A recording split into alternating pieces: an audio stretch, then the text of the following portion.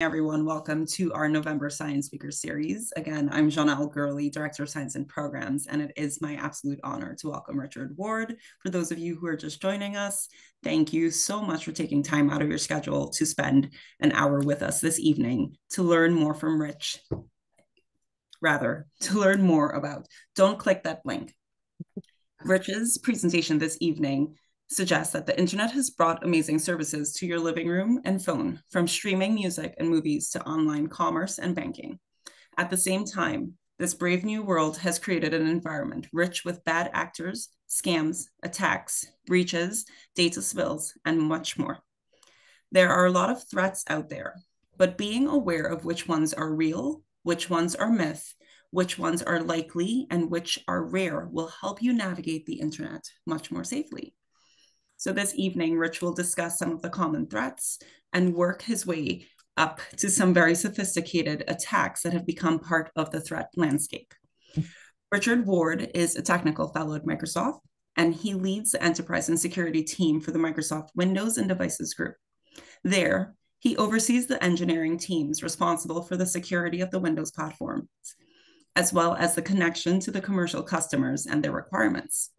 Previously, Rich ran the storage and networking team for Windows, as well as the Windows Phone team, running the developer platform team and the Windows Mobile Labs team, which focus on incubation and prototyping of new technologies in the mobile space. Ward joined the Windows Mobile team after a long stay in Windows, where he headed the core architecture team. In that role, he focused on broad design issues such as state separation and management for both Windows components as well as applications. Ward also ran the security development team for Windows NT 3.5 and NT 4.0, as well as the core security group for Windows 2000. During this time, Ward wrote the first SSL and Kerberos implementations for Microsoft and oversaw the evolution of the original NTLM authentication protocol. Ward joined Microsoft in 1989 as a security developer for the LAN Manager product line. It is without further ado that I welcome Rich. Very well accomplished. All right, thank you, Janelle. I don't often read my own bio, so it was an interesting trip down memory lane. Thank you for inviting me in on this series. And I will look forward to trying to get across as many of the things I aspire to, realizing that we only have an hour or so to do this. And as I was putting together this presentation, I realized that some of this I kind of cover some basic software engineering, and then to explain that, I need to cover some other things. So hopefully we'll get a good enough message across, and we'll see if the dog finds anything in the background or what happens next. Well, we're excited for the journey. All right. The floor is yours. Title here, let's see, actually, are the slides coming through okay? I confess, since Yes, I am Microsoft, that Zoom is a little bit of a mystery to me, but I'm going to give it a good shot here. And hopefully this will all land well. All right. And there we go. Okay. I'm probably getting a mouse on that too. All right. So what's ahead? I want to talk about what makes a vulnerability, why your software, your programs, your apps run into trouble. Who are some of the bad guys out there? What's the worst that could happen to you? What does that mean for us? Is all of civilization going to collapse? All these things that could go horribly wrong. I will try to cover all this. If you do discover that I'm being unclear, don't hesitate to raise your hand, or Janelle will bring in questions as we progress, and we should have a little segment at the end for open question and answer as well. Okay, so we will be talking about like, who are the bad guys out there? What makes for a software vulnerability? Why do applications fail? I said we had some background. As I was putting in this presentation together, we had a lot of, or I had a lot of like, oh, I need to talk about that. Oh, I need some background to talk about that. So we're going to go kind of deep into the background and land out with some things that are going wrong in the world and how to be aware of them. But also, I wanted to say that what we're not doing today is we're not going to be doing any physical demonstrations, because physical demonstrations of computer security vulnerabilities are really boring if you're not in the industry. And even if you are in the industry, they're kind of boring. So this will be mostly a slide deck. I apologize. I watched some of the other science series speakers, and I unfortunately will not have any tanks of water, buoyancy, bicycles, anything like that. We're going to go straight with a deck. So to get going, I thought we needed to get through some background definitions. So some definitions that we need to kind of get under our belt so we can have a better conversation. So a common term of art here is a vulnerability. And a vulnerability is an exploitable weakness in a system. It's a gap. It's something that's going wrong on. All right, we're going to go with that. All right. Third try is the charm. So vulnerability is an exploitable weakness in a system. It's a gap. It's the missing fence line. It's the door left open. It can show up in any system. It's not unique to computer systems in any way, but it is just that. It's the whole. It's nothing more than that. An exploit is the difference. An exploit is, as we call it, a tactic, a technique, or a procedure to take advantage of such a vulnerability to force the system to behave differently. So if the window is left open, the exploit is crawling through the window. If the car door is unlocked, the exploit is to pop open the door and see what's inside. We want to call these out differently because there are lots of vulnerabilities that are extremely difficult or even unexploitable.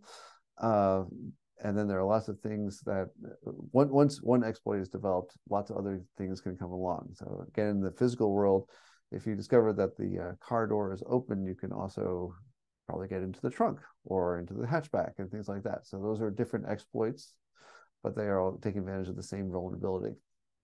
A mitigation lessens or eliminates the vulnerability. So a mitigation could be, in our case, a lock on the door. You could close the door and latch it. The missing fence line, you could put in the fence. Mitigation can offset the vulnerability, but doesn't necessarily have to solve all of it. Risk in this context is evaluation of the cost to mitigate a vulnerability against the value of what's being protected. So if you have, for example, a car that could be easily totally stolen, putting the old steering wheel lock on, it could be a good cost-effective mitigation to losing your whole car. That's a good trade-off. Putting your car inside of bank vaults, never using it, is too high of a cost. It's not really a good plan. And the threat is the bad actor or something else with malicious intent that is looking to exploit your vulnerability to gain access to what is protected. So in our physical world, we're also often talking about the proverbial thief or someone else who's trying to break in. But threats actually come in lots of different ways. So a threat could be certainly someone trying to steal something. It could be someone trying to get in and take pictures. It could be someone who is just trying to get in or get out, a threat in certain circumstances could be someone like a dog. If you have a dog trying to get out of a place, all these things can be threats in the context of what you're trying to evaluate and protect against. So vulnerability is not specific to the cyber world. This is plenty of things going on in the real world that can be modeled with this language. And in fact, most of these terms of art came from physical security and trying to map it to what we have available to us here. So where does that leave us? So let's go through a quick example to kind of show all these different things. Here is probably a picture that many people have seen in some way. The kid at the top of the stairs. Don't want the kid to go bumbling down. Our threat, toddler escaping the safe zone, falling down the staircase. The vulnerability is there's no protection at the top of the staircase that prevents that from happening. That kid can go up and down to his heart's content. One possible mitigation is a nice robust gate. Steel frame, concrete posts, be fantastic. That kid would never get through that gate. Cost is very high. benefit is comparatively low for actually installing a gate like that inside your house. Not a reasonable solution or outcome. Solution: baby gate, cost effective, keeps the kid from going over the edge, cost appropriate, mitigates the risk, everybody's happy, generally speaking. I will point out, is a mitigation. Mitigation does not completely solve the threat, or does not eliminate the vulnerability. Mitigation lessens it to what you consider manageable. For example, you could have put the larger gate in, you could wall off the staircase, but then it wouldn't be as useful anymore. But the trade-off, of course, is they're going to go over anyway.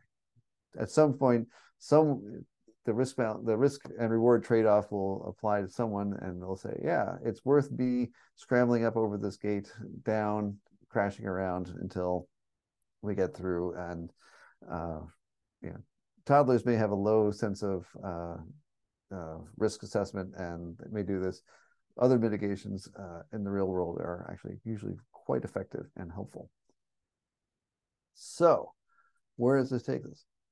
Well, as I said, kind of had to dig back to get to explain kind of what's going on in the software world. Software engineering is actually very different than mechanical engineering. So in our previous examples, it was talking about, the car window could be open, or there's a hole in the fence, or the window is broken, or things like that. Software engineering is very different than mechanical, because the connectivities, or the space that you see is all virtual. It's all tiny electrons that you can't directly observe that way. So subtle errors can also have extremely large effects. A very simple error can expose an enormous amount of data because of the way the software all hangs together. So let me dive into an example that will help kind of enumerate some of this. So Heartbleed is the name of a vulnerability in the SSL or TLS implementation used by a huge number of websites. So SSL and its successor TLS are the protocol that are used by your browser when you're talking to a website. When you say HTTPS, this is the protocol that gets used.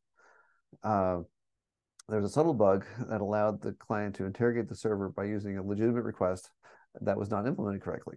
You think, okay, that's implementation error, shouldn't be that traumatic. What's really going on here?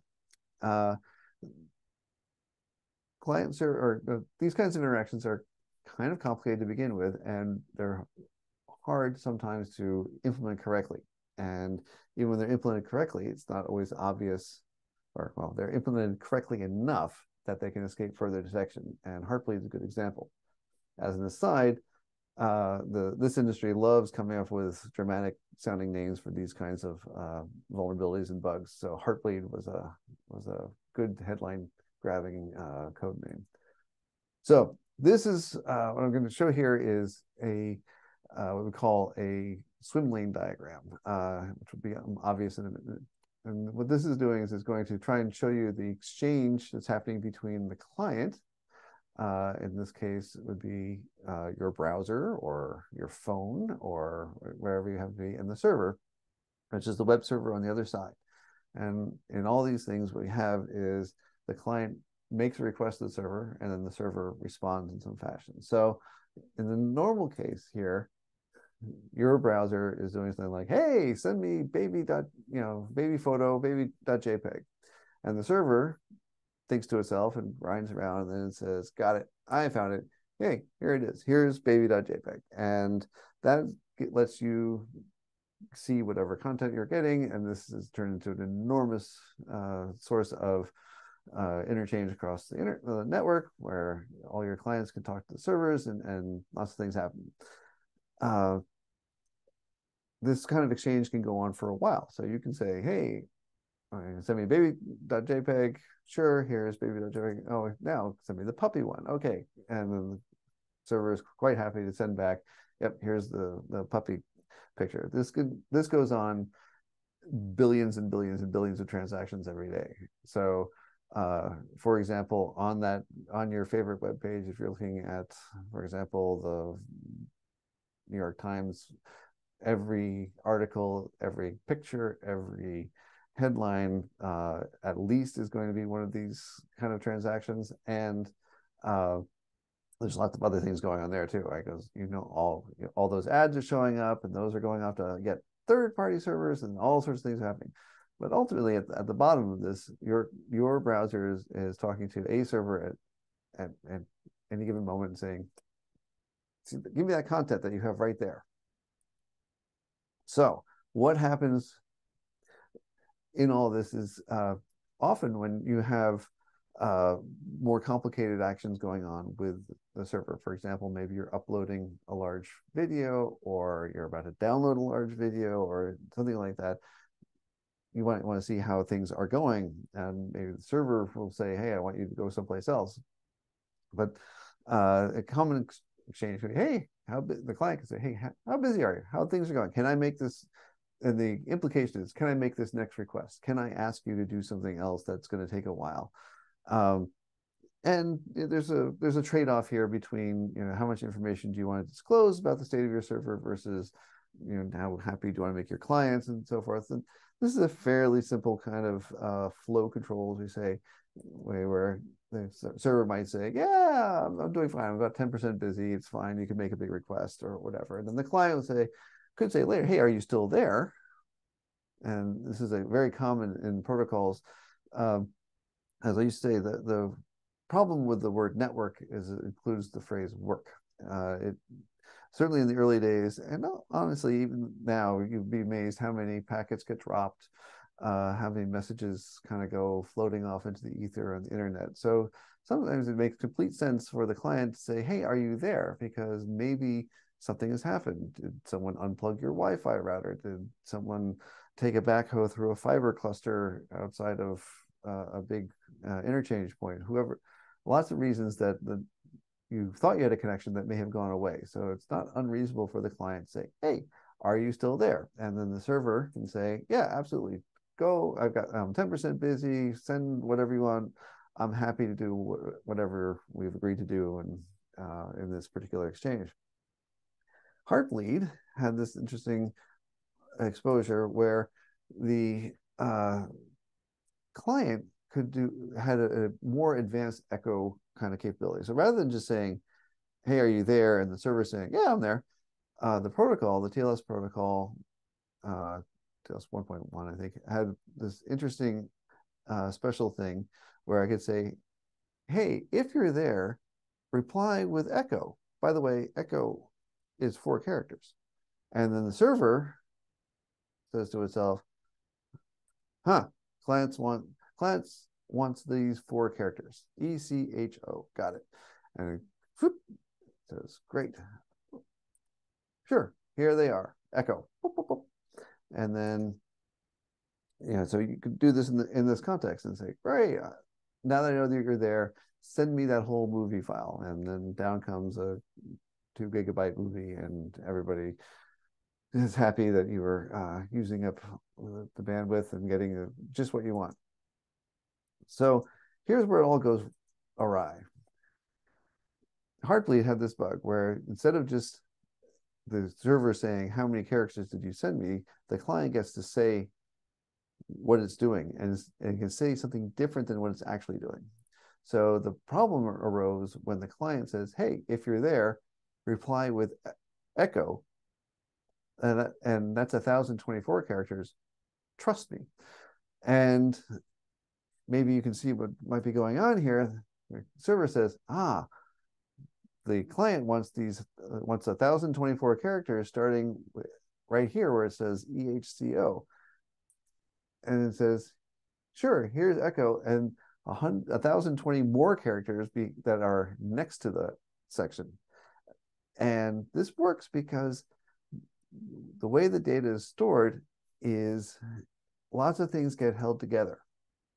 So in our request here, hopefully this is easily visible on your thing, we have the client request saying echo is there, but then there are lots of other characters after that could contain very important data, like, the client named John Doe has social security number 9999, blah, blah, blah, and the balance in their checking account is whatever. because this could be the response to some other client making a request. This could be something else going on. And this is what just happened. Data for lots and lots of lots of clients are mingled together.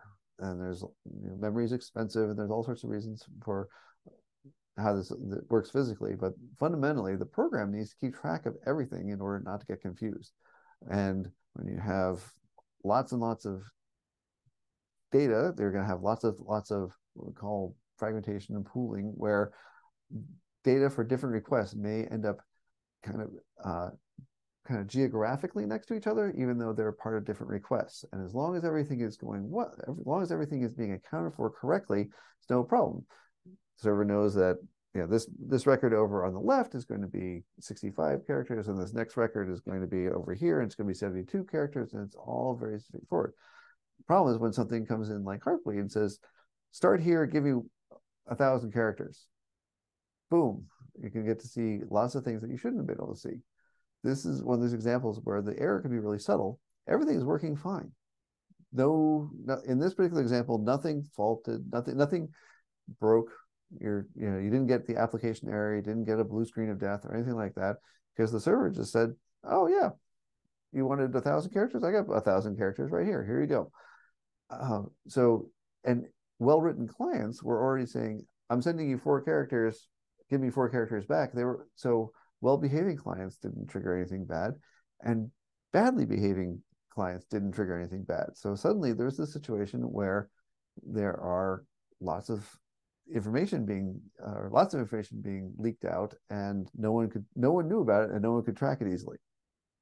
So this is really hard to diagnose because nothing blew up. And my example in these kinds of situations, as should always be in these things, is a car analogy. So these things are very hard to diagnose. There are no physical artifacts. Here is a picture of, according to the internet, a Nissan engine block. And as you can see, it's in good working order. Everything looks fine here. And if you over rev it, or you don't you don't have the right level of oil, or any other set of possibilities, you can throw a rod. And you can see very clearly where the rod came out of the engine. There's a big hole, even to the layperson. And I am using a car analogy. I need to confess that I am not a car person in any real sense. So I can tell you, as a car layperson here, I can see where the problem is. The thing that is supposed to be inside the engine has now exited the engine, and the engine is no longer functioning as it once was. This is very easy to spot. I'm not saying I could repair it, but I could say, oh, wow, that's not a good sign. Everything has gone downhill from there. So what happened for the Heartbleed bug is, here's the server rack before, and then as people were exercising that bug, here's what the server rack looked like afterwards. There is no change. There is no physical change to any of this. It's not to say that there aren't software bugs that affect physical things. That has always been a problem. We have caused problems on that front, and as an industry, there are lots of areas where things can go wrong. A minor one, maybe not in Nantucket, but elsewhere, occasionally the traffic signal lights kind of get jammed up.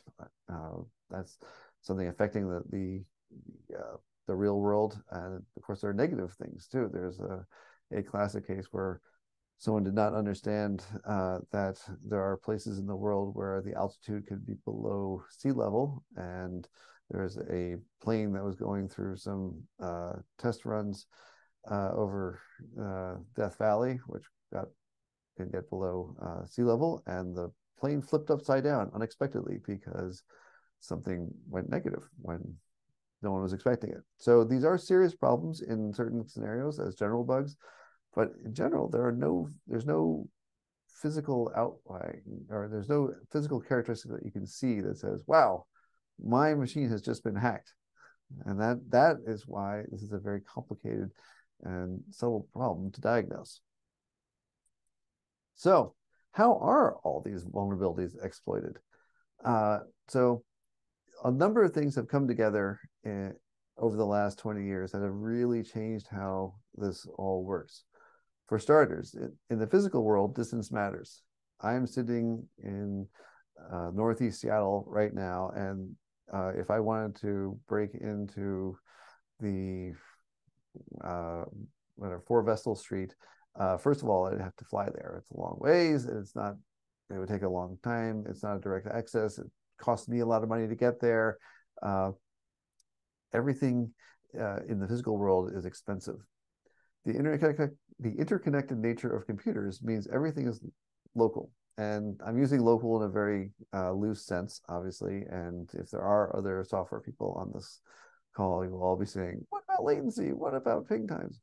But on a practical human scale, I can send a connection request around the world in about 400 milliseconds. I can go just about anywhere, and even on a really laggy satellite link, I can get a connection within 5 or 6 seconds anywhere in the world. So that aspect of the distance has gone away. So anyone can come and rattle your doorknob in a virtual sense. Everyone can come and everyone in the world effectively can come and knock on your door, on your website, on your email exchange point, all sorts of things, with virtually no cost, which is why we see a huge uptick in how these attacks are coming around. Humans, like us, are pretty good at understanding physical distance. I know how far away it is to Nantucket. I'm not going to randomly decide to go knock the door at 4 Vessel Street. Humans are pretty wired to understand threats that based on distance. We know that's why when you're walking through the woods and you hear a rustle, some part of your brain in the back is going, "Whoa, that's a tiger in the bushes." And even if it's just the wind, it's okay. You can have the quick response, and even if it wasn't a tiger, no great energy loss or problems with that. You can go on about your business. Humans are terrible at understanding long distance threats, and they're not as good at these networks. So understanding that it's not just someone in your neighborhood who might be looking at your door cam and seeing who's coming to see you, but it's actually a group of hackers in North Korea who are saying, "Oh, we're going to see what we can find on this network endpoint or that network endpoint."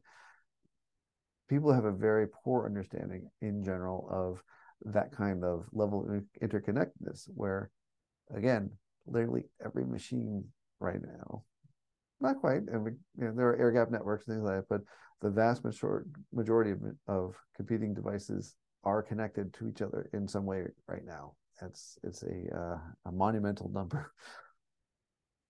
So let's take another example, since I like relating these to the physical. This is a tumbler lock. I think most everyone has a tumbler lock of some variety on your door. Your door you probably have like a Schlage lock or something like that, quick set. You have a key, maybe it's set to auto lock as you leave, so you shut the door and it locks behind you. If not, it's a deadbolt, perhaps. You put the key in, you turn the key, you walk away, you think, yeah, I got reasonable security. And for a lot of things, it is absolutely reasonable security. It is more effort, for example, to pick the lock than it is to break the window in your house and go that way. So, the tumbler lock they provide reasonable security. Most of I don't know how many people realize though that most tumbler locks can be picked fairly easily. So there are a number of techniques. There are bumps, bump lock, bump keys, even just normal picking. Someone who is skilled in the art could probably pick it in 30 seconds or less. That's kind of jarring if you think about it. You're like, oh my gosh, anyone could wander into my house, but I can't do it remotely. So this particular risk and this hack doesn't scale. The exploit of, for example, the bump key, which is sliding in a special blank and banging the lock slightly, doesn't work remotely. I have to be in front of the house. I would have to go to 4 Vessel Street to pull this off. It's not like I can do it remotely. All these things have to be in person. So yeah, actually, it's a reasonable security measure to take to have a tumbler lock on your house to make sure that you don't get broken into, or at least if someone's going to break into it, they have to expend a lot of energy and make it very visible. So put it all together. Software engineering is very different than in engineering in the physical world. Flaws in software are not easily seen. They don't leave easy traces. We've had, depending on how you want to measure, 25 to 50 years of working on making more secure, reliable systems. And I can tell you, some problems have existed for the entire period of time. Some are new. Some are things that weren't even conceived of 20 years ago. It wasn't even something that the people who are most worried about this even thought about. It's a rapidly changing world. We are building new tools for software as we go all the time. Things are evolving more rapidly than they are in most other industries. And it is difficult to keep up on both sides, both with new features or new capabilities and things that you want to do, as well as the threats that those can bring about. Software flaws can be sometimes leveraged to do worse things. The nature of computer systems in many ways allows for more things to be shared than you might expect. So we trust our web servers, we trust our email servers to keep information separate. We trust them to do what we've agreed for them to do and no more. But when there are flaws and there are vulnerabilities that are then exploited, these flaws can be leveraged to do worse things. They can be used to explore the state of the server or of someone else's email, look at someone else's database, look at that bank record, things like that. And there's lots and lots of research and work going on to make sure that there's more separation and there are harder boundaries and things like that. It is a hard problem, and there are a lot of reasons why these problems still exist, and they get successfully better. There's a million attacks that probably aren't workable anymore, but there's still new ones that are coming. And the interconnected world that's out there allows people to connect computers as if they were physically near, but they can do it from anywhere in the world. And so I couldn't find a good picture. Unfortunately, there was a incident back in 2015, where the Netherlands intelligence service hijacked the webcam at the basically the office building that the APT29 hacker group used in St. Petersburg, and basically got the hold of the video stream there and watched these hackers go in and out. And it's not a case that the hackers are living in their basement, sitting in the dark. It's a job. And this highlighted that it's difficult for anybody. It's not like the hackers had super duper security that blocked everything either. They had one spy group identify who was doing that because they could sit in Amsterdam and connect to a machine in St. Petersburg and break it and figure out what's going on. At the same time, those bad actors on the other side were exploiting other flaws. APT29 is behind some other interesting attacks, and they don't have to go anywhere. They're sitting in St. Petersburg, and they are not. They are paid quite well, and they are happy to go and attack machines around the world. It's an interesting legal proposition. It is illegal in Russia for someone to commit computer trespass on a computer in Russia, but it's not illegal for a Russian citizen to trespass on a computer outside of Russia. So there's no legal recourse. It's a very great place, very safe place for a hacker to take advantage of this world. So when you put all these things together, there's a lot of back and forth between all the parties involved. And so let's go through a tangible example of a really bad case. All right. So in March of 2017, Microsoft released a patch for a vulnerability that was being exploited in the wild, as we like to say. So there was a flaw similar to, not the same as what we showed before with Heartbleed, but similar to that that was being exploited. It was a old version of a protocol that was part of Windows. We were alerted to it by seeing some attacks. We tracked it down, issued the fix, and 2 months later, a piece of ransomware called WannaCry launched, taking advantage of that. So let's just talk about that for a moment. So we release a patch. We say, or a fix. We say this is a critical issue. You guys need, all your customers should apply this as soon as you can. The bad guys also get to see that, and so they can look at the code that was there before, and they can look at the code that has been changed, and then they can do what we call reverse engineer to figure out what just happened, and then they can say, "Aha, I know what's going on. I can take advantage of this very bug right now, and I will use it to do something nefarious." So WannaCry was ransomware. Ransomware is a term for a malicious, some bit of malware that goes and encrypts someone's data on their computer and locks it down, and then charges you. And they say, usually Bitcoin, they want hundreds of dollars, thousands of dollars, some amount to free up your data. WannaCry launches, patch machines were not affected. So everybody who had picked up the patch in March was safe. Yay. Turns out not everyone is able to pick up on that quick of a cycle. So WannaCry had an interesting throttle in it. Someone discovered what this throttle was and put up basically put up a global block.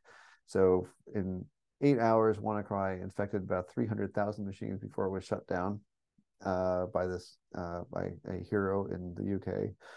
The bad guys, both the original bad guys who came up with WannaCry, released an update, and then other people said, "Oh, look at this thing going on," and they also copied WannaCry and released it with a different variation to attack other people. So it is updated and deployed again, starts affecting another several hundreds of thousands of devices here and there. It was somewhat indiscriminate when it goes. The United Kingdom's National Health Service was severely impacted. Thousands of machines were incapacitated. All told, there were many hundreds of thousands, millions of machines affected by this over the next couple of months. Microsoft, we released patches for older versions of the operating system that were not under general support just because it was so bad, and the people who were being affected were running old versions of like Windows XP. So we released patches for that. This whipped around the world well, first of all, in that first 8 hours, they showed up almost everywhere, although a couple of the worst places were, like I said, the UK. And then the later generations also whipped around the world because everything is connected. And as soon as something got a toehold, they affected it was a wormable bit of malware. And as soon as it got a toehold on one machine in the network, for example, inside of a hospital in Scotland, then it would go and attack all the other machines in that hospital because it was there and it was running. So this was bad. WannaCry, the original version, was eventually identified as coming from North Korea. They denied it, but the U.S. government, among others, has assigned responsibility to certain North Korean groups that are doing that. The variants became prevalent to a number of different ransomware gangs. They were, as I noted, where they were picked up, variations were made. Basically, all the bad actors could say, oh look, someone's done all the work. All I need to do is change a couple things, change it to use a different Bitcoin wallet or endpoint, and look, I can take advantage of this as well. The National Health Service was severely impacted. A number I saw online was about 70,000 nodes were taken offline. That affected people's medical care. A lot of it was in the back office, so to speak. So it's not like the MRI machine was going crazy, but the scheduling, the machine that did all the scheduling for the MRI machine was offline. The medical records were offline. The stock maintenance system was offline, so you weren't sure how long the IV bags are good for and things like that. So there are a number of operations and other bits of medical care were postponed for a while. It was a big disruptor, and it was not, as far as we know, specifically targeting that. It just happened to land there, and then it just walloped them. So what just happened in all that? Initial investment in developing malwares can be very high. New vulnerabilities. So a vulnerability, as we said, was a hole, a gap somewhere. They are of different value in different ways. So at the highest value, up at a price of $2.5 million, is what we call a no-click or zero-click.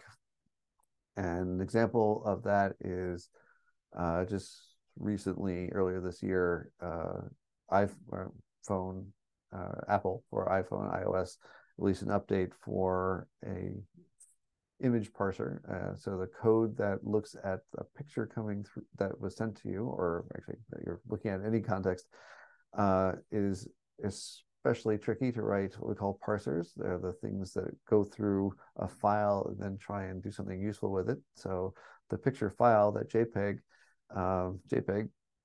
kind of a sloppy format, and it's hard to get all the counts right when you're looking through that file.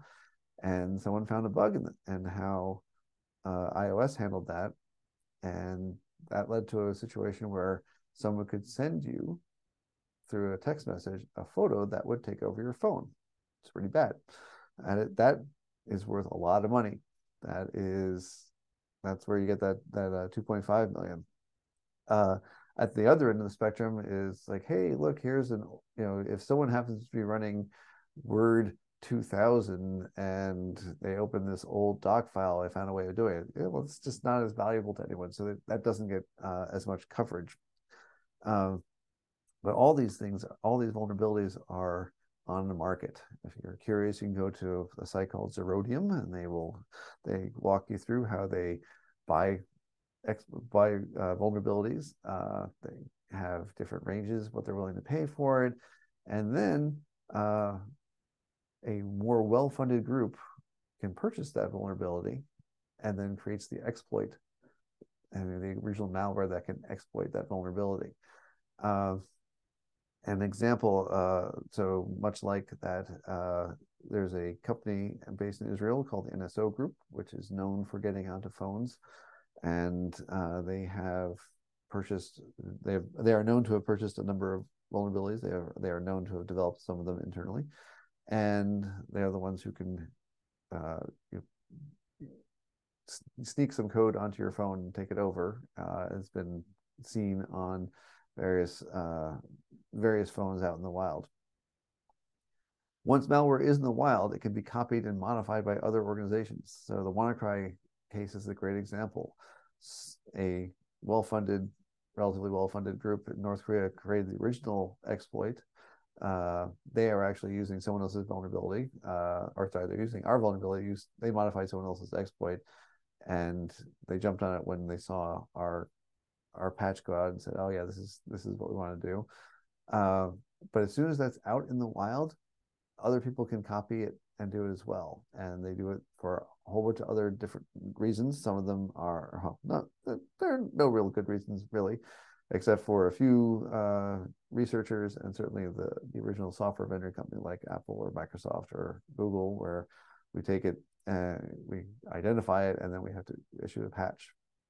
And so once it's detected, once we've seen these things in the wild, the publisher issues updates as soon as feasible and gets them out to people. And this is a complicated calculus where modern devices may be updated more frequently. Older devices are harder to update. Legacy compatibility problems. Fixing some of these vulnerabilities may cause other applications not to work correctly. They were inadvertently taking advantage of a hole, not really the hole, but something not being checked correctly. So it is a complicated process to actually issue the fix. So what does that all mean for you? Here we are. We have a few minutes left before the questions start, I hope. And so what are you doing there? Generally speaking, you are probably not going to be the primary target of high-value malware. Even for those of us who have inflated senses of self-worth, I am unlikely to be targeted by the North Koreans with an exploit that they have picked up on the black market. It is certainly possible to be hit on as a buy blow. Most malware, not all, but most, is repurposed from other authors. So while I'm not going to be the primary target, it is entirely likely that I would be a side target of someone trying to leverage this further afield. The most important thing that you can possibly do is to stay up to date on your updates to your devices and avoid products with no ongoing support. So I think I'm certain that everyone who is listening to this talk right now has a smartphone in some capacity, and those should be set to automatically update. They get updates on a regular basis from major vendors. So the Samsungs, the Googles, the Apples. Yes. If you are finding certain limited run phones from off-market vendors, you are at risk. It's a different set of economics there. They generally don't have the updates. They don't fund for the updates. They don't produce the updates. So once you buy your phone if you were to buy a phone from certain local vendors in other parts of the world, you may be stuck. So I would definitely recommend staying with major vendors who have support programs, and you should pick up the updates all the time. The WannaCry example is especially painful, not least which it was our code that did it or was exploited for this, but we issued the patch. People who had accepted the patch were safe from all this. It was people like, just to pick on the National Health Services, where updating they are on old software, and updating the software is hugely expensive and rarely well budgeted for. So if you have a company, hopefully you have budgeted in your company to stay up to date. And it's not just there's rarely a direct cost for the update, at least for current products. It is understanding how to take the updates and time them so that they don't interfere with the rest of what's going on. All too often people rationalize away that, oh, we can't possibly take the update this week because it's the end of the quarter and we need to run all the numbers and we can't afford any changes. Sure, yes, yet if you put it off for 2 months because of that thing, then WannaCry comes around and smacks you down. Most malware is ineffective against up-to-date products and products with anti-malware tools. So most malware is ineffective against an up-to-date iPhone or Android. Most malware is ineffective against Windows that is up to date, and although it's better to have an anti-malware program running on more open platforms like Windows, and there are a wide variety to choose from, including stuff that's in the box. So it's a personal choice, but it is very, very handy. That is the best thing that you can possibly do.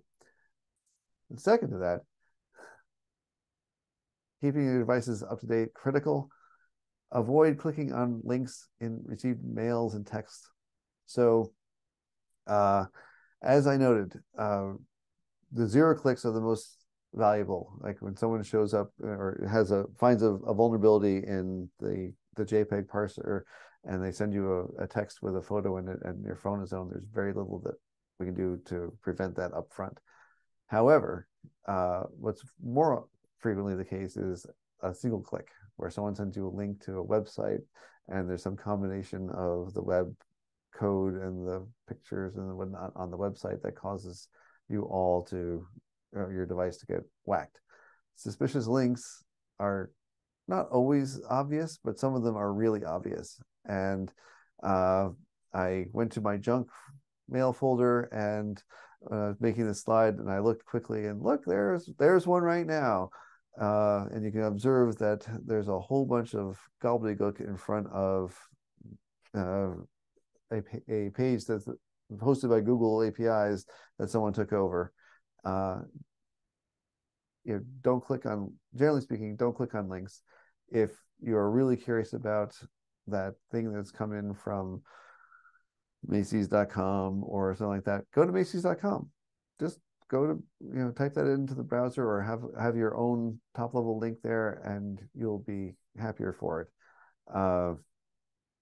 Never, I mean, that is Macy's. That's comparatively low risk. Never click on something that's purporting to be from your bank. It's just not worth it. The banks don't really send out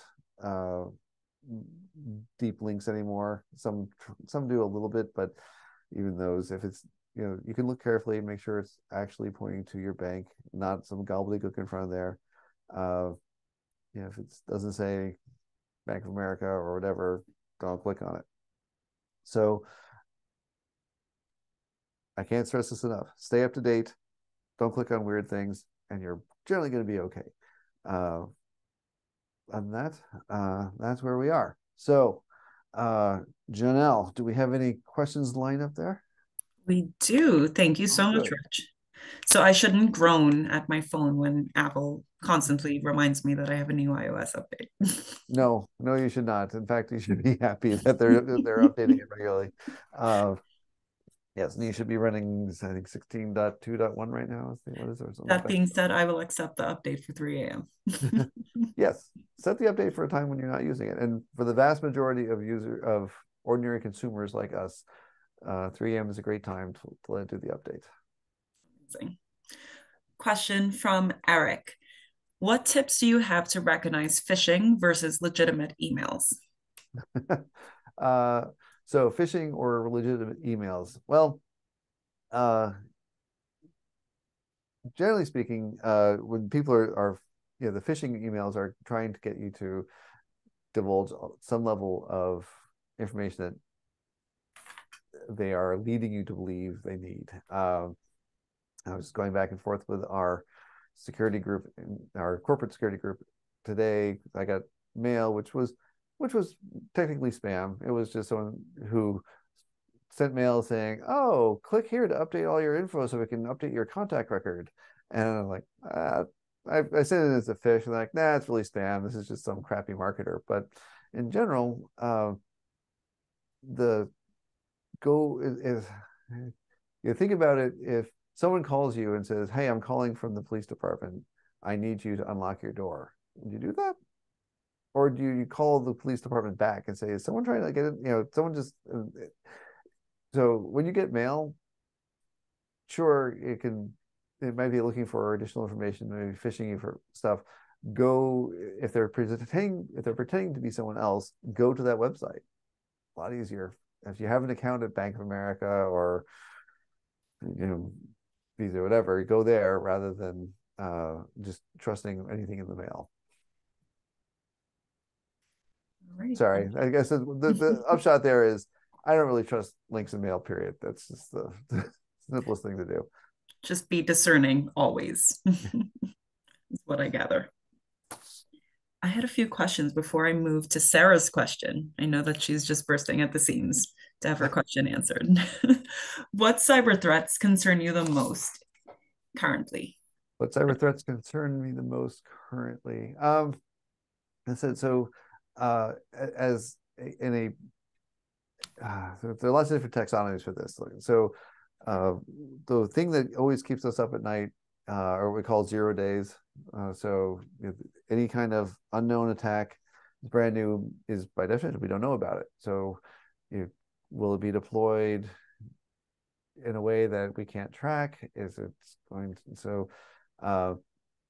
going back to that WannaCry example, the vulnerability that we had in our code was in there and had been in there for quite a while and was being exploited on by a very subtle, well, by very well written malware. It didn't crash, it didn't blow up in some obvious way, so people were taking advantage of it and it was under the radar. So those are the on that taxonomy, those are the things I worry about on that front. On the other one is, the other taxonomy is there's an enormous amount of we didn't even get into false information campaigns. Right now, we are nationally. There is a group, part of the government, the Computer Information Security Agency, which puts out daily bulletins and weekly bulletins, and they have a lot of bulletins on current or new exploits. That's always good to keep track of. But there are a lot of bad actors in the world, and there are well-funded groups in countries that are not friendly to us that are happy to take advantage of confusion and sow discord by sending out lots of things. So same way, don't click on links. It's choose your information sources carefully, because they are under steady influence, I guess is the nicest way of saying it. I have a lot of things that keep me up at night, so which is fair. Things that I often think about as well. I've definitely almost had my Instagram fully hacked, but I moved a little bit quicker than my hacker and I was able to prevent the hack. And I think one of the things that always just take me aback is how are they able in phishing and in these scams to mimic the number or the address, rather, that, for instance, Instagram would send you up notifications from. How exactly does that happen? Well, okay. So there are a number of ways that return addresses are identified. So phone numbers are super crappy. So you can't really trust the number that shows up as the calling number when someone calls you. There's a long history of why, but basically it's a very open network, and when things were deregulated and phone numbers were allowed to migrate all over the place, suddenly everyone had to kind of say, oh, all right, well, unless if you say it's this number, I got to believe you. That's how the hookup works. So there are nefarious players who let you buy a return number, and therefore you can text from there, and they exist for a while, then they get shut down and they pop up somewhere else. So it's not going to be solved in any reasonable amount of time. Right. Email, there are lots of different places for the return address or how it appears to be, and this gets complicated pretty quickly. In email, the from address is almost anything you want to put in there, and this works. This is both a feature and a bug. The feature is that lets CC send and groups that handle, and MailChimp and things like that, send mail as the Mariah Mitchell organization or something like that, which is good. We like that because you don't want to have to figure out your own. That's a great thing to outsource, is managing your mailing list. The downside is that other people can do that, and so there are accepted and verifiable ways for MailChimp or someone to say, I'm sending this on behalf of the Mariah Mitchell organization. And then there's sketchy ones, and sketchiness, you can see where either it doesn't show up quite right. It'll say something, and then it'll say whatever, Janelle at mariahmitchell.org, and then somewhere else in that from line it'll look like Fred at gmail.com or whatever.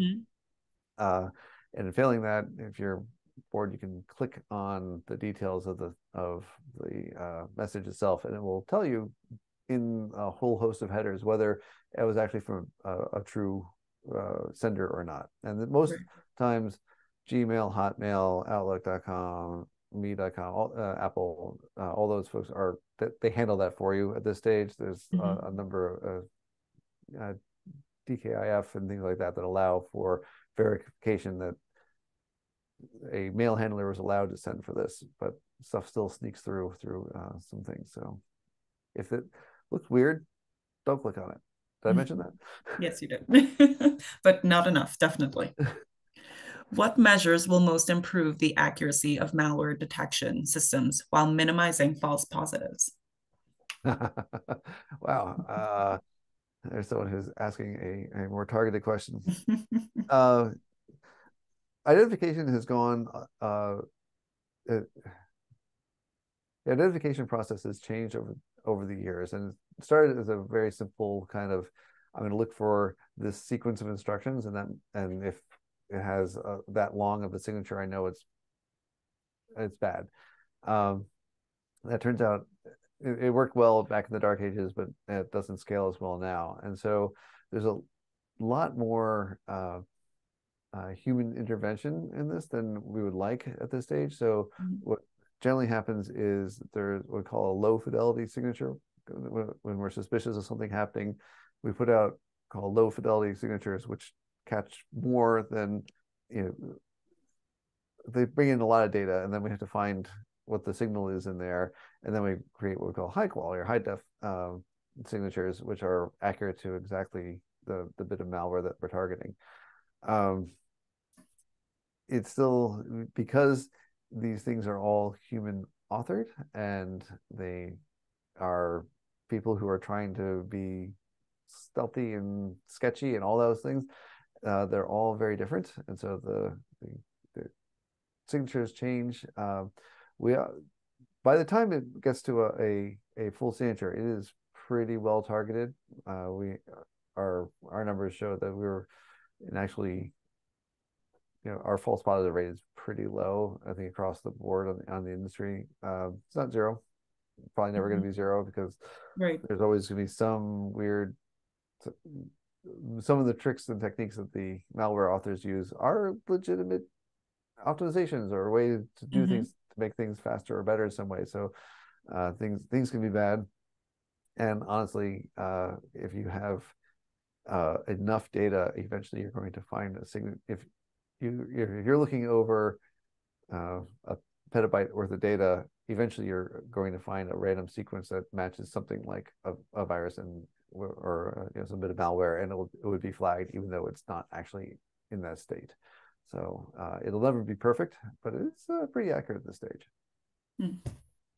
How would you say that AI technology enhances our risk or minimizes our risk for cybersecurity threats, in your opinion? So AI in this context is more of it's another tool, and like all tools, it will make things better and worse at the same time. It's how it gets used. So we're using we have products, and we are using AI to analyze the signals coming in from activity at corporate network levels and things like that, with actually really good results right now, because having humans paw through that signal is expensive, and they get tired, they miss things, but AI doesn't really get tired, and they kind of just chug away, which is awesome. The downside is that AI is going to be used to do other things, and it's going to be to certainly AI is going to start fooling people better and fooling people more and more times. Not better and better, but it'll become AI processes will start creating things that are harder for us to distinguish. It was great when you could say, "Oh, look, that thing has 6 fingers. I know it was fake," but now that is going away. It will get better on that front. Is it going to create worse malware? Possibly. Are the bad guys going to use AI to probe and analyze more things? Definitely. Are we also using AI to probe and analyze our own stuff to be more reliable, robust? You betcha. So it's kind of like it's another screwdriver in the toolkit. We'll see how it will go. It'll be used by all sides. That is very good to know. Gordon says, thanks for the tips on breaking into a house. How was Heartbleed found? Is there a better way to find these than waiting for ransomware? Uh, let's see. How was Heartbleed found? It was found kind of peripherally when someone was looking for other dumps and discovered that it was an active exploit, and then there was a big scramble to clean it up. So it was not, like I said, it was mostly silent. I think there were a couple of crashes, but it wasn't. No one really realized what was going on until there was a proof, and then there was a worldwide freak out when you're like, oh my gosh, where is this thing? We have to get this patched. And what was the second part of the question? I have to go back. And is there a better way to find these than waiting for ransomware? Is there a better way to find? Well, yes. It, almost, well, I think by definition, uh, any way of finding it would be better than waiting for ransomware. That is definitely the most expensive and painful way. Uh, However, it is very challenging to find all the possible vulnerabilities. That is an area of extensive research. If we had another hour or two, we could talk about software engineering and safe languages and things like that. Maybe if we'll have another session at some point. There's a lot of research going on right now to figure out how we as software engineers can write better code that doesn't have all these vulnerabilities and therefore not subject to these exploits. I can tell you, for example, that for Windows, a product I'm very familiar with, the number of vulnerabilities in new code is dramatically lower than the vulnerabilities that we have not found yet in old code, because we have new practices and we're doing things better, but finding all the places in old code that we can change reliably without breaking lots of things is much harder. And so that is a longer term project, to put it kindly.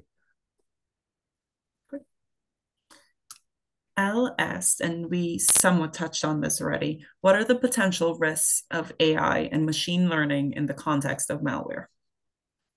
Well, we said, I think there's certainly malware will be used to recall, for phishing, for fooling humans in some fashion, whether spear phishing or things like that. Especially as we see AI get used, chatbots and things like that be used for the support.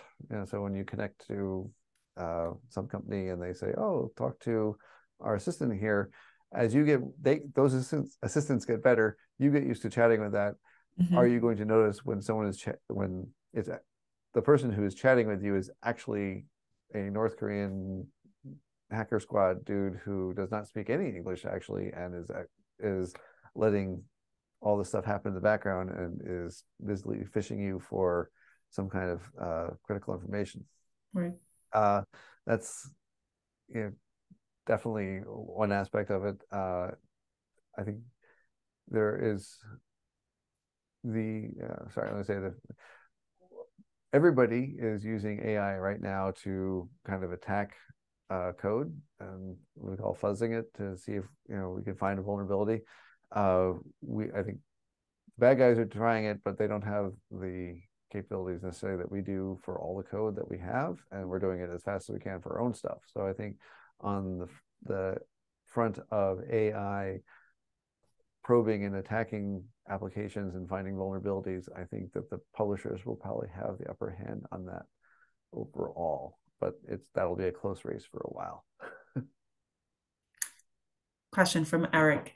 Does the government actually catch and prosecute the exploiters who are paid?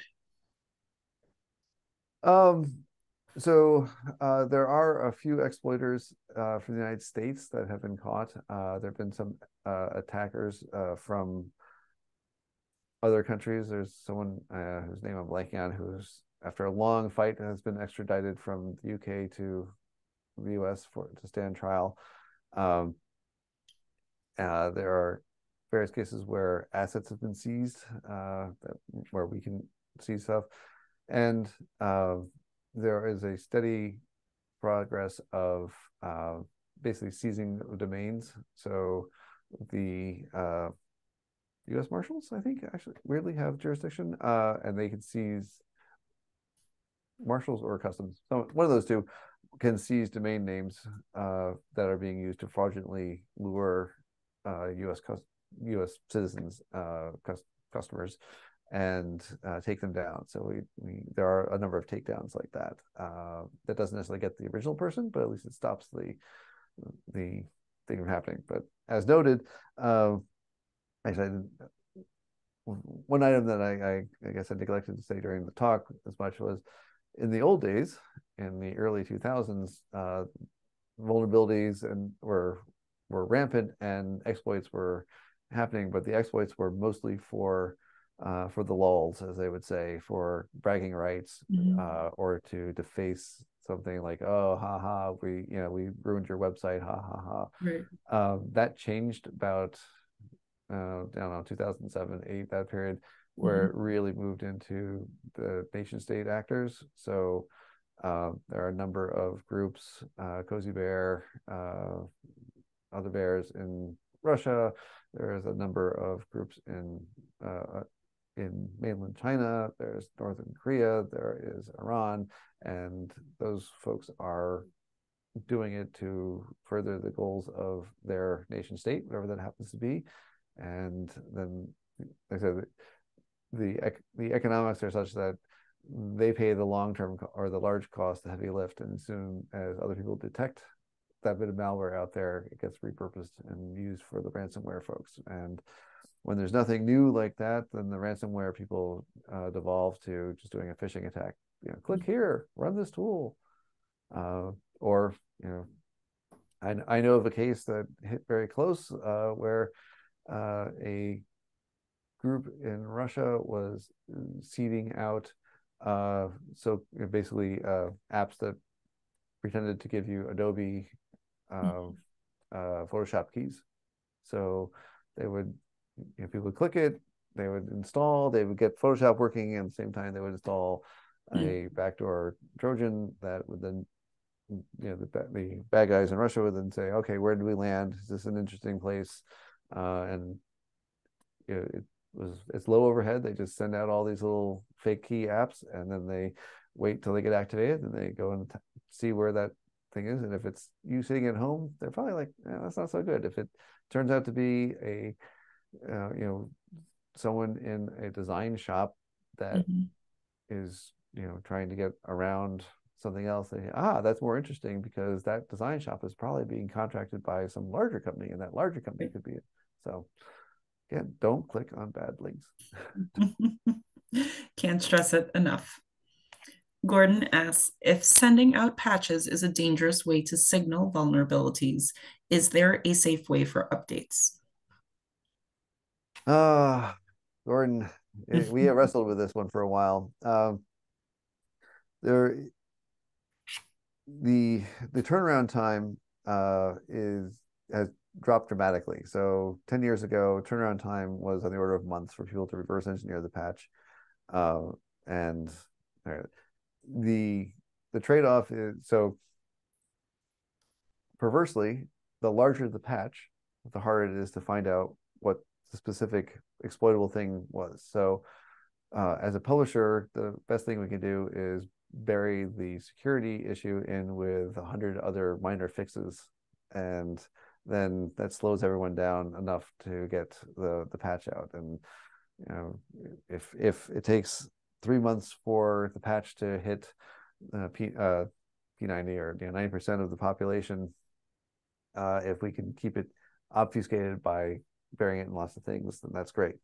The problem, of course, is if you discover something that's under active attack and you just have to release a fix for that right away, then that also flags exactly what the fix is.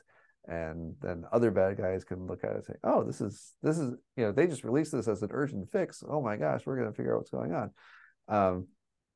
So no, so far we haven't found a truly effective way of having a silent fix, or encoding the fix some way that the bad guys can't also get it, because of course bad guys are customers. They have purchased a legitimate copy, and we have to give them the updates, but they get to examine everything that's going on. So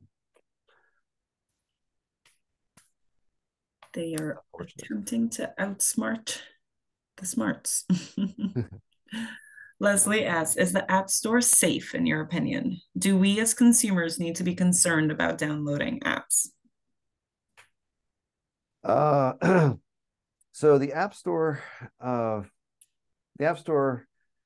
their stats, removes has about 700,000 apps at any given point, and every year they take down somewhere between 90 and 110,000 apps.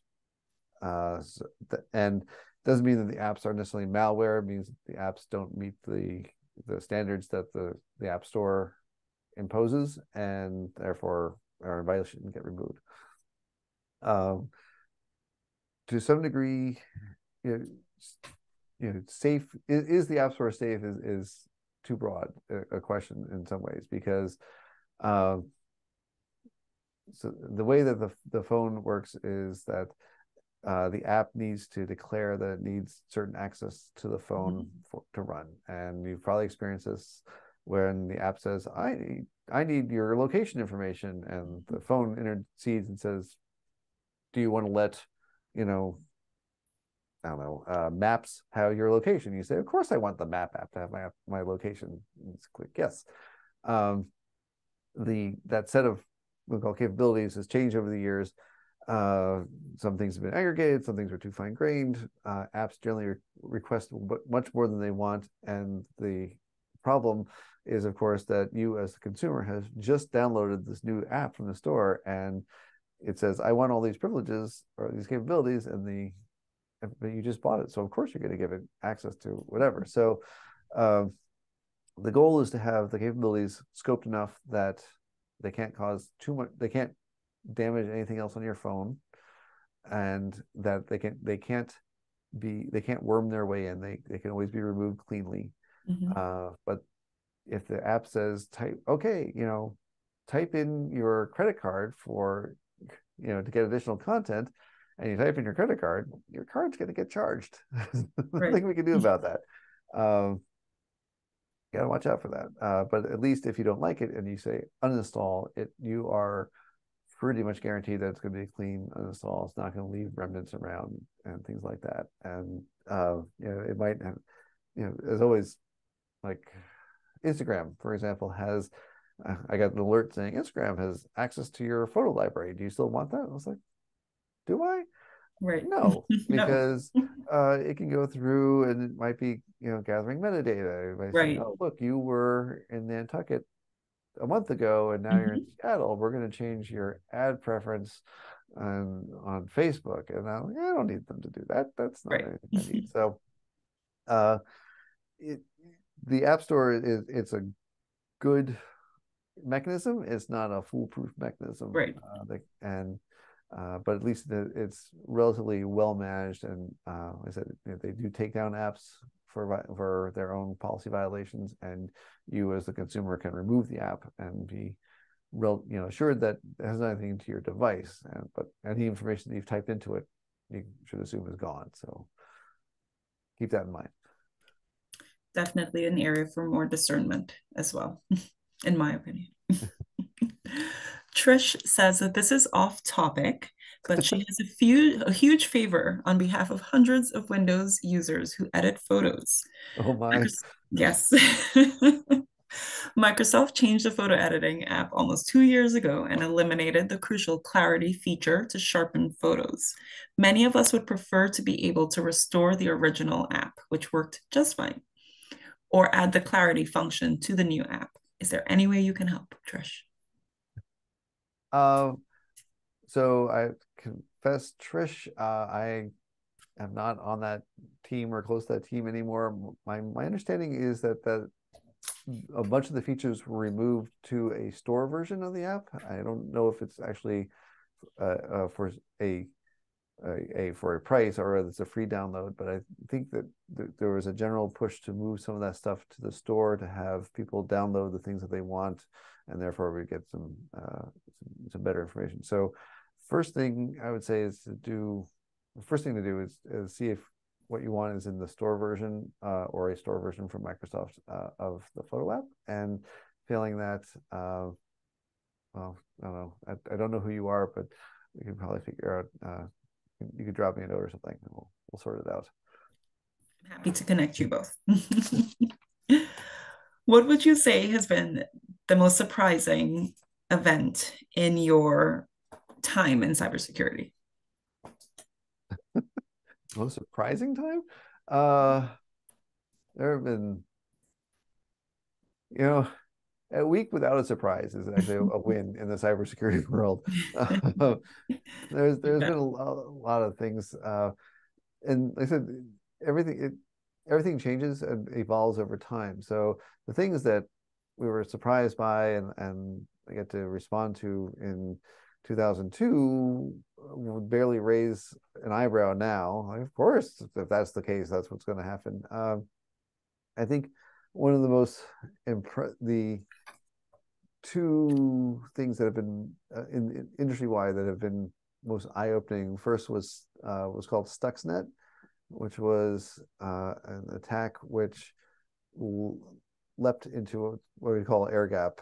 So air gap is a little shorthand for saying that there's an air gap between the network cables, so there's no connection, so no data flows, right?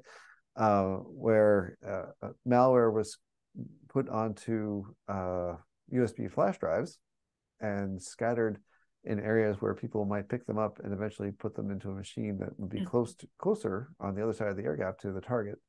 And this is what was used to destabilize the centrifuges used by Iran for uranium purification. And it was, I mean, it was a masterpiece in terms of number of zero-day exploits they were using and how clean it was. It didn't really affect anyone who wasn't in this situation. So it was not quite found by chance, but it worked. It spanned what was thought, the normal internet all the way over to an air gap network through a flash drive, and it accomplished goal. Everyone kind of stood up and took notice at, wow, that was truly multimodal kind of scary stuff. And the other one was an incident 4 years ago, called Solar Winds, where Russian actors, Cozy Bear, got a hold of the software development tools for a company that did patch management and other things for people who had on-prem services and some off-prem and some cloud services. And they were able to inject code into products that would then progress along this company's product application building process, so that it would be signed. It would look like it came from whatever the company was. And it would in fact contain code from APT29 doing terrible things. And that was also one of those moments where we'd all known there's an old paper by Ken Thompson called Reflections on Trusting Trust, where can you trust your tools, do the right thing? And everyone said, oh yeah, this is the problem, we should all be aware of it. And this is when it was actually weaponized, and everyone went, oh boy, that's real, we need to be on that. So there you go. That was, in 15 years, those are the ones that still stand out to me as eye-popping. Yeah, well, definitely. Would you say that there are any current or emerging on future threats that we should be most concerned about outside of clicking on suspicious links? How can we better safeguard ourselves? Yeah, so the thing that's happening most now, and a couple slides ago, I controlled the slides, so let me go back there for a second. I do this? Let's see. Oops, no. All right. Well, I say avoid products with no ongoing support. Right now, there's a huge push, and there has been a huge push for the last 10 years or so, but we call IoT, or Internet of Things. And so that's your webcams, your smart doorbells, and your water meters and your thermostats and all this stuff.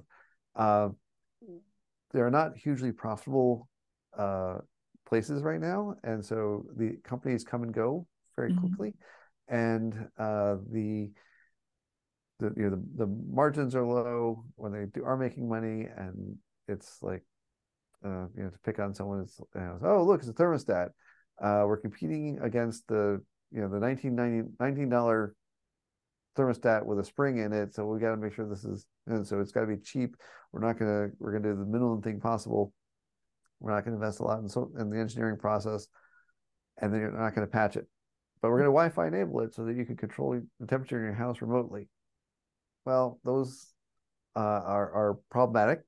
They are difficult to, or they're not too difficult to pop and take over. Right. Bad people are taking them over. If you were getting regular updates, it's not as terrible because they would be fixed, but they did not. That is something that is hopefully coming around. There's been some executive orders around software quality that should help with some of that. But fundamentally, these are devices that come in. They come in from on the cheap. They have password 1234, and you can get into a backdoor to change the state of the thing. But once you're in the device, you can then start pounding on other devices behind your Wi-Fi router gateway, and then that makes it more complicated. You have more attack surface there. Your router is smart. Your router doesn't let a file sharing protocol that was used in WannaCry through from the outside. It just doesn't. There's no reason for that. No one should ever do that. But you let that happen inside, because if you have two machines, or you have a printer, or it's one thing, this is how you share data inside your corporate network or your home network. And as soon as you get popped by it, your IoT device gets popped, they can go around and start seeing if they can exploit some of these things that would otherwise be stopped from going around. So coming down the road, hopefully we will get ahead of the IoT problem before it becomes a huge issue. But there have been plenty of cases. You can go search for IoT hack online, and you'll find lots of articles about devices that have had problems. So we have a little ways to go on that front. We should be checking to see if we have any of those devices that have been contentious. Yeah. Well, we will check for you from here. What advice do you have for our audience, for anyone who is interested in learning more about how to protect themselves, about cybersecurity, about responsible use of tech? So protecting yourself, all major publishers, so Microsoft, Google, Apple, Amazon, they all have generally pretty good access from their website on how to help secure the products that you get from them, and general security things as well. CISA.gov is the agency that is trying to help all of us get better, and so they have lots of resources on their website. And okay, yes, don't click the link, but there are lots of resources out there. Everybody has gotten better about privacy controls as well, and so that often gets lumped together. Your account security and your privacy are, for any given service, are usually lumped together, and so for whatever service you're talking about, go to your account and look for security settings. You can probably find some there. It is worthwhile reviewing those on a regular basis. Venmo is having another round of bad press, for example, because the default setting for Venmo for a long time was to make your purchase or your transfer history open. Now, most people would say, why would you do that? But I don't know why they chose that, and there are settings deep in there to turn that off, but even those are they've moved and they've changed the semantics slightly, so you should do it. Facebook is interesting in their own way, but at least they say every few months, hey, you should review your security settings and your privacy settings, so you should do that. You should use two-factor authentication when you can. So there are authenticator apps of various kinds. Banks often support them. The thing where they text you back isn't ideal, but it's better than nothing. And you often, like, my bank will say, okay, you can log on from your desktop browser, but we're gonna talk to our app on your phone, and Right. you have to go through your app there. So it's a two-factor method that also works well. So lots of resources out there. People well, companies are generally waking up to being better security partners in all this. And how can we support our technical fellows and our technical partners in helping to make the internet and the digital sphere a safer place?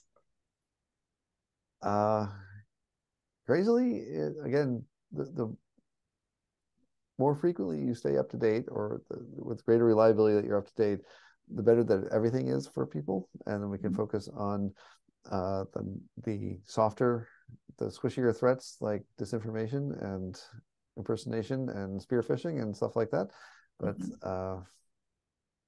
yeah, I guess in a certain sense, you have to kind of think outside your box a little bit and realize that just because mail arrived, or just because someone is in North Korea, they are just as close to you electronically as the person next door.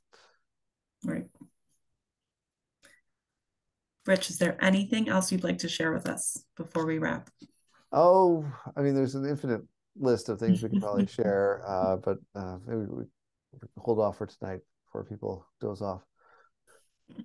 Well, I find that this has been very, very thrilling and interesting. I'm genuinely always fascinated by the entire cybersphere. So Great. I'm very grateful that you took time out of your schedule to perform this presentation for us, and prepare this presentation rather, to help us all, If only we had prepared the cameras better.